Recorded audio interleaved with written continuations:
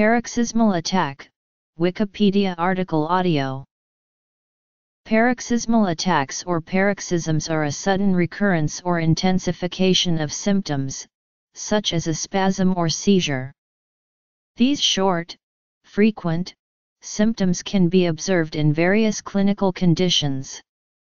They are usually associated with multiple sclerosis or pertussis, but they may also be observed in other disorders such as encephalitis, head trauma, stroke, asthma, trigeminal neuralgia, breath-holding spells, epilepsy, malaria, tabes dorsalis, and Behçet's disease, paroxysmal nocturnal hemoglobinuria.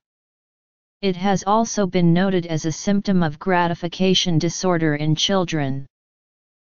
The word paroxysm means sudden attack, outburst, and comes from the Greek pi alpha rho omicron xi upsilon sigma mu, irritation, exasperation.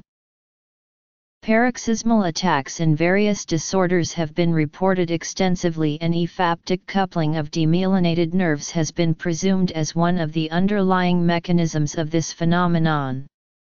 This is supported by the presence of these attacks in multiple sclerosis and tabes dorsalis, which both involve demyelination of spinal cord neurons.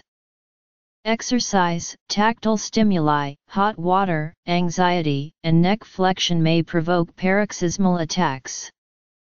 Most reported paroxysmal attacks are painful tonic spasms, dysarthria, and ataxia, numbness and hemiparesis.